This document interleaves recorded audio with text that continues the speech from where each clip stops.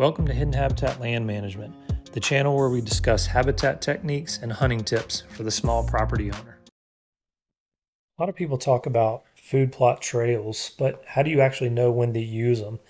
So in my opinion, anytime that you're gonna, you have trails that are existing that you want to plant, it's always good to pick ones that you're not going to use for access.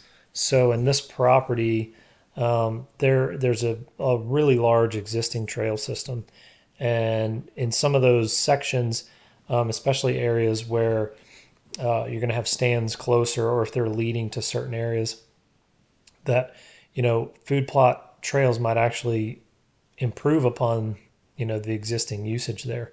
So here you can see everywhere in green is food, and there's a larger like destination type food plot a little to the east here. And these trails, they sort of lead in and out of the bedding or around the bedding and lead to this destination plot.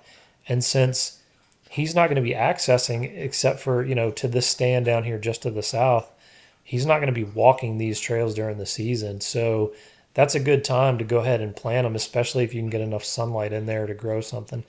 And so anywhere where it can lead from one habitat improvement to another, whether it's food, whether it's bedding, sometimes even in between or around, if you can use those to add a little bit of tonnage and attraction to your property, those are great places, in my opinion, to add some food.